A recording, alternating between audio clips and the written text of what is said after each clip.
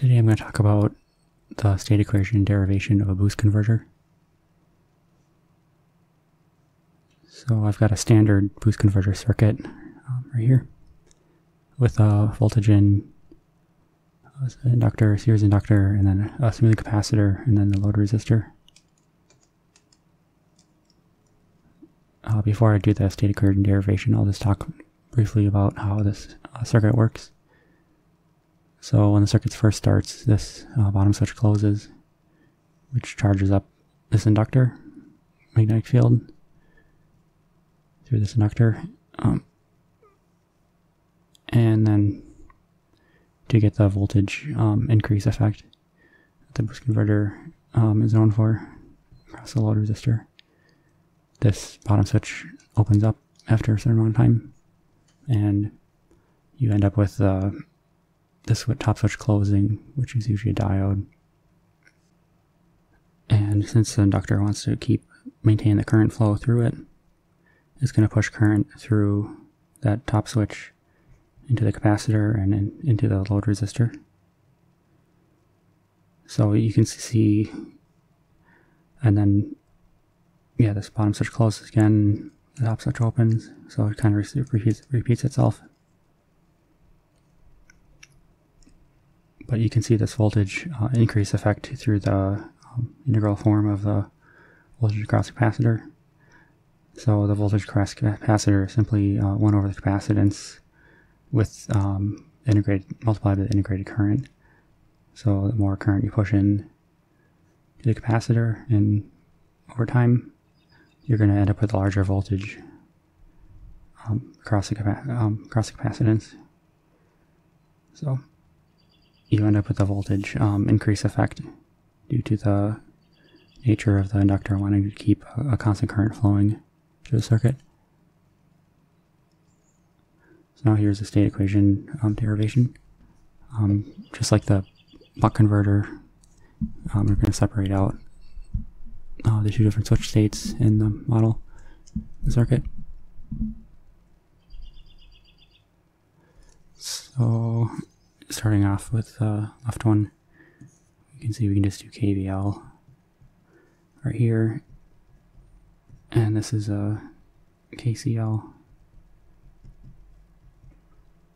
right there,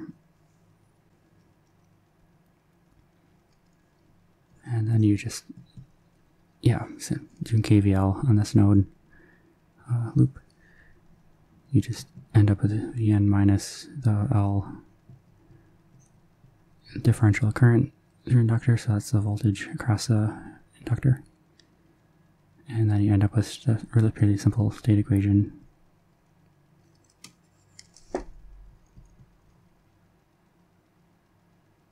It's just 1 over L Vn. So that's the first one. It's pretty simple. And then you have a KCL right here, which is I3 minus I1 minus I2. That's the current flowing in and out of the nodes in that node. So I3 is just simply the C dVdt, and then I1, there's actually 0 current flowing because the switch is open. Minus I2, which is voltage across capacitor over the resistor, and you end up with just another simple state equation, which is 1 over C and minus Vc over R. So that's the left side. And then for the right side, we just do another KVL right here, and this is a KCL right there. So doing KVL first, we just, since all the voltages around this loop are going to add up to 0, we just say 0 is equal to the voltage drops across the node, across the loop. It's just simply voltage in minus the voltage across the inductor, and then minus the voltage across capacitor, and just like the buck converter, the resistance doesn't matter in this example because it's at the same potential as a voltage across capacitor. So we end up with another pretty simple state equation, which is just IL dot 1 over inductance, voltage in minus voltage across capacitor. And then for the KCL, we just have the same I3 current going into the capacitor is equal to I1 minus I2.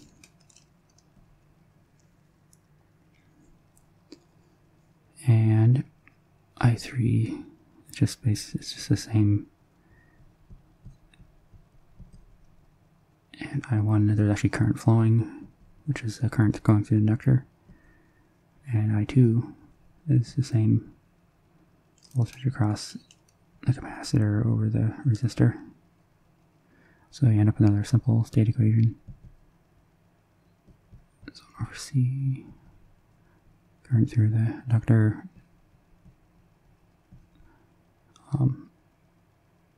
Current through the resistor. So you end up with these four state equations. So you can see where to include the Q now in this circuit. You can see that this VC is present there and not present there. And also the current through inductor is present on the right side, not on the left side. So you end up with combining these four state equations together.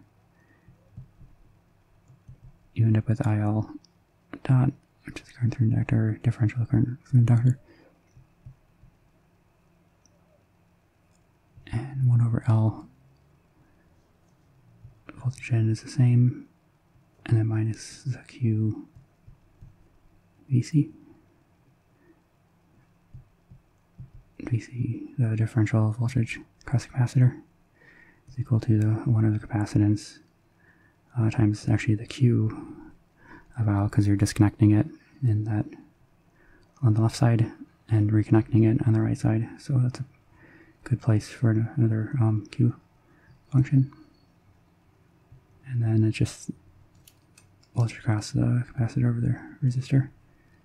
So this is your final state equation for the boost converter with two Q functions, and Q is either 1 or 0 based on the switch state. And then if you add PWM to the Q function, you're going to end up with a boost converter. So that's about all.